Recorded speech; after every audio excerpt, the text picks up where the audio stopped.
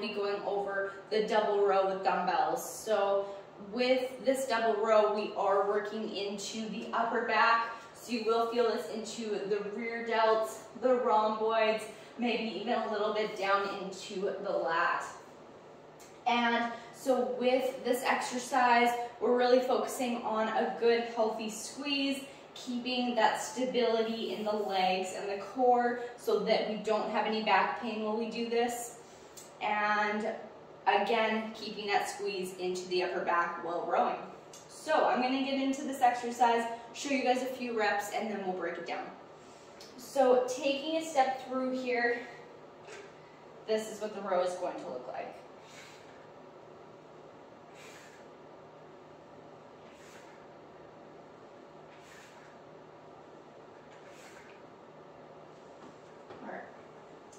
So I'm just going to drop this weight down in front here. So our setup for the row and how to get into this position. I want the feet to be shoulder width apart, toes point slightly outward and towards these dumbbells. Notice the dumbbells are in a V shape with the V facing me. So this actually makes it easier for me to pick them up. So when I do pick up these dumbbells, I can stay in this Romanian deadlift squat form and lift with my legs rather than my back. So again, I'll show you that lift just from the side. Perfect. We're in this really good healthy stance. I've got good posture, a straight spine, my pelvis is stacked. From here, the feet are going to be again shoulder width apart, toes pointing forward, and then you're just going to hinge at the hips. So keep that weight onto the glutes and the hamstrings. Hands fall out in front. Squeeze the shoulders up and back. And then pull those elbows back into the body. Hands come outside the hips.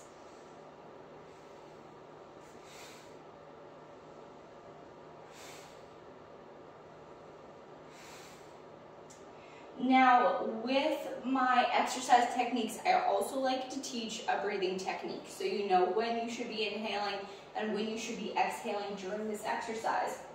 So getting into that position, hinging at the hips here slightly. As you pull up the dumbbells, you're going to exhale through the nose.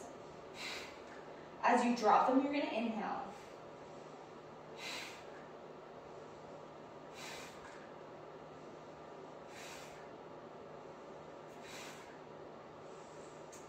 So, in adding this breath work, this inhale and this exhalation with your contractions, this actually helps to give more control and flow into the exercise, and it'll actually make it easier for you to add load, provide more power into that pull or that push or whatever exercise you're doing, and just give you more of that control and that stability with the movement, and especially into the core. So give this a try. Let me know if you have questions, because I love talking about this stuff and I'd love to help you. And yeah, good luck. Happy rowing.